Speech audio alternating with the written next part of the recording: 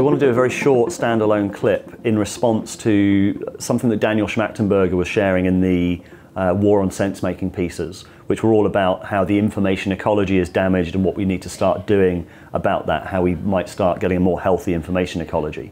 And I've been thinking about some of the, like rule omega being one of those things, like giving someone the benefit of the doubt and hoping that by doing that we can start to tease out the meaning, and then we enter a sort of intersubjective sense-making process together that's more than the sum of its parts. And I was thinking about whether there's a rule omega for interpersonal dialogue. And I was also thinking about how, like in my personal life, I've kind of evolved towards a rule of not to say, and this is about gossip as well, and there's a really interesting question about kind of what the value of, like, you could call it gossip or talking about other people plays. There's a lot of thought about that it's actually quite it's a really valuable thing for communities to do, because it helps police or enforce boundaries in terms of our interactions with each other, knowing how people have treated others in the past, and that's a really interesting kind of area. I think the Sapiens guy writes about gossip in that way, how it's a really, really important thing. Yuval Noah Harari. And so my kind of nascent rule omega is I try, if I have something that I will say about someone, I will make sure that I've said that to that person. Like, I don't feel comfortable saying something about someone that I haven't actually said to their face. And that's something that I've kind of evolved towards, of like what feels right for me in terms of when I realise I'm talking about someone behind their back or whatever. It's like, I feel comfortable saying something as long as they're aware of that. I've had that conversation with them and then given them a chance to respond, made it clear what my position is. If you imagine that as a kind of rule omega, rule, I don't know, rule delta or something like that for interpersonal relations, it does feel like that starts to tidy up the information ecology, because you know when you're expressing something, if you're all kind of agreeing to that rule, you know that anything that you've heard has been expressed to that person. It like clears out, starts to clear out a lot of the he said, she said, we said, but you're not supposed to know this, or whatever. And also I think that's part of being more centered, being more honest, being like more grounded in our lives, when we're not having to keep track of who knows something and who knows something else, and then which story we've told to this person, and if we're allowed to share it with that person. It's like, that is a huge weight of storylines for us to keep in our minds at all times, and it's really exhausting and really sort of stops us being really present in our lives. It's a lot easier, as Jordan Peterson talks about, if you orient towards truth, it makes things a lot easier in our lives, because there's a lot of stuff you don't have to keep remembering all the time. But then, as Daniel explained in the second War on Sense-Making, almost anything can be weaponized. I want to go into some of the exceptions on that as well. But when I was following this thought pattern of, okay, that could be a rule omega for interpersonal dialogue, if you know that you're talking about someone, it's like, and it's also something we can then kind of enforce with each other. If you hear someone saying to you, oh, well, this person did that, or they're like this, you can say, well, actually, have you shared that with them? Like, I find myself doing that more and more. It's like, well, if you're telling me this, have you had that conversation with that person? And then asking that person to maybe, if you're going to share that with me, you should really let them know, you should have that conversation. And I want to go into kind of the exceptions, because there's always exceptions to this rule. But I was really struck when I kind of followed this kind of train of thought, that that's also a rule that's kind of evolved as one of the cardinal rules of journalism. It's called right of reply, that you learn very early. It's like, if you have any comment or claim about anyone in an article, one of the rules, you have to put it to the person or the corporation or the individual or whatever before you publish it. So you have to get the right of reply, and you have to put that into your article, which feels really fair. And it's interesting that that's evolved as kind of naturally over time as a rule of within journalism, which is part of the information ecology. There's another thing that came out of the War of Sense-Making too, that Daniel Schmachtenberger said, which then it kind of hit home for me after I heard a phrase, just randomly, which was, emotions are not instructions. I thought, it's really interesting, because I'm a mindfulness instructor as well, but I also do, the kind of work we do as counselors, and the inner growth work is very much around what am I feeling right now and bringing that out. But as Daniel pointed out, everything can be weaponized. So emotions can be weaponized, and emotions are very complex. I think in terms of like a principle or rule for interrelating, emotions are not instructions is a really nice phrase, because the person I heard it from described it as they're really important. You need to listen to your emotions.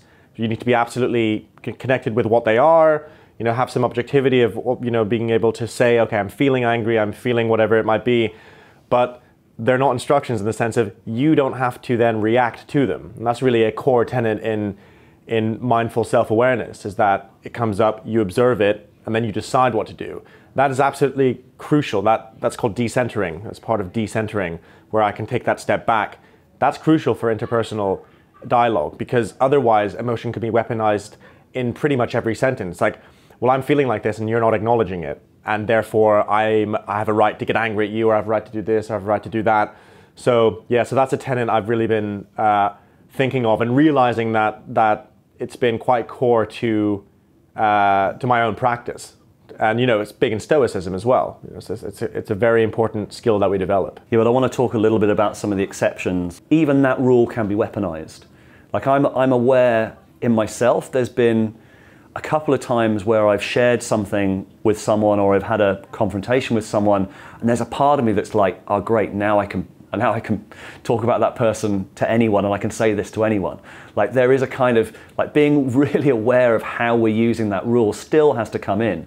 So I can think of a couple of times where there's been this sort of mischievous part of myself, or kind of vindictive part of myself that's like, right, now I've told that person, now I can say whatever I want about them.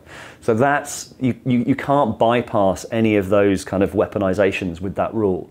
And there's also the danger of, are you sharing. There's also a kind of meta rule that all of this rests within, is there has to be an understanding of when you're sharing that information with someone, are they going to use that information for the benefit of everyone involved? So we're part of various communities that have we did counselling training with groups of people, we've got these kind of relationships with people where we're having these kind of conversations, and we're asking for reflections from others about our kind of negative patterns and what they're observing. And they're really useful and very oriented towards growth. They're really helpful to have those relationships. But if you're sharing stuff about other people and they haven't bought into, like they're still kind of, maybe there's part of them that's motivated by resentment or vindictiveness or some kind of wanting to get one up on that other person, there are certain people that it's not safe to have that kind of relationship with. And knowing where that is, and the most sort of obvious examples are like the sort of what you might call the personality disorder spectrum, where someone's got such a fragile sense of self that they will kind of weaponize and manipulate, and like that's the extreme. But there's probably a cutoff point where what differentiates healthy feedback, healthy gossip from unhealthy gossip. There's a dividing line, and it's somewhere in the place of, is that person trustable not to act out in that way?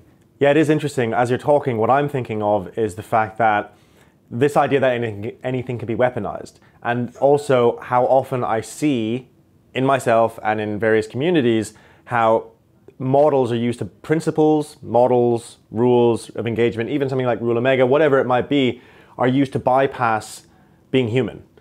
So these things all get tested on the battlefield, so to speak. They get tested in life. And for me, the only thing that's worth its salt is our actions. So it comes down to very human values of, how much integrity have I got? How honest am I? How open am I? How can I admit making a mistake, etc. And so I always find it very interesting to see people under pressure or in challenge. And that's how I test my own values. It's like, okay, well, how are you when money's on the line? That brings up a whole lot of shadows for people. It's like, oh, and suddenly everything can fall out the window, all these lofty goals. And so that's the bit where I think the real practice happens. And I think that's, we've talked about this concept of coherence and falling out of coherence. I actually think it's when we fall out of coherence that we learn the most in a lot of ways. And so being able to come back into some kind of sovereignty and centeredness and go, oh, I really lost my shit there. I wonder what that was about. Like, that's the important thing. It's not never losing our shit, because that's going to happen, and that's part of growth. Yeah, and that reminds me of something Daniel said, I think in the first War on Sensemaking, about he trusts people to the level of their worst behavior. Like knowing that, assuming that everything goes pear-shaped, how bad will you allow it to get? How vindictive will you allow yourself to be? And that's a really interesting, that's a really good frame, I think, to kind of look at this through. So this has been a lot of fun. We should do more of these. yeah, I'm really interested to hear people's thoughts, reflections on this, particularly Daniel. Do you think that this is potentially workable as a rule delta? And if not, which 17 things have we not taken into account? Cool, speak soon. Well done for making it to the end. Just wanted to let you know a few things we've got coming up, including the biggest event we've ever done, the Rebel Wisdom Festival, which will be a mix of ideas and dialogues between people like Daniel Schmachtenberger, Benita Roy, Rupert Sheldrake, John Vervaeke, and many more.